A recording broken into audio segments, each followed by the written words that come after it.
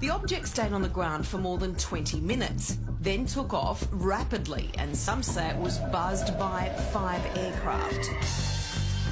The school children were warned never to speak of it, authorities telling them that flying saucers just don't exist. But 50 years later, witnesses insist they know exactly what they saw. We noticed these 3 craft hovering above the school, which was a bit unusual. They definitely weren't aircraft. And then after about 10 minutes, we saw one go down into an area behind our school called the Grange. After a few minutes, it just raised up above me, probably to about 12 feet, turned on its side and went zoom straight up into the air and disappeared almost instantly. And there were 2 other craft in the air at the time. Yes, definitely a UFO. I was actually in science class, and we had a student had rung in and flung the door open and said, "Mr. Greenwood, there's things in the sky, there's flying saucers in the sky."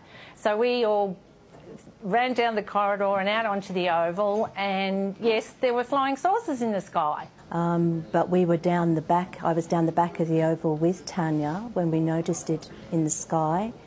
It did some manoeuvres which were very strange, which is why our attention was drawn to it in the first place. And then it came down over the Grange, we could see it coming down, so we took off after it. It could move incredibly fast, and it could also appear to stand still. When it took off from the other aircraft that were buzzing it, it made them look as though they were at standstill. 96 witnesses so far have been happy to talk to me about the flying saucer that they saw.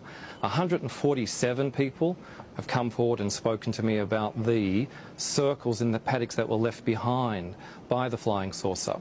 A man walked up to me. He was in blue, so he may have been Air Force or perhaps police, I'm not sure. Put his hand on my shoulder and told me to stop talking and go back into the school, and then turned around to the the cameraman and the reporter and told them both to go away. The army arrived opposite the school in 3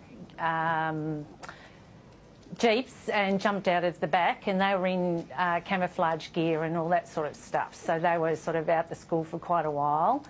And then we had a special assembly. We were all called to a special assembly and told that we hadn't seen anything. It was a weather balloon. We're all massively hysterical. Don't talk about it. If you talk about it, you'll get into trouble.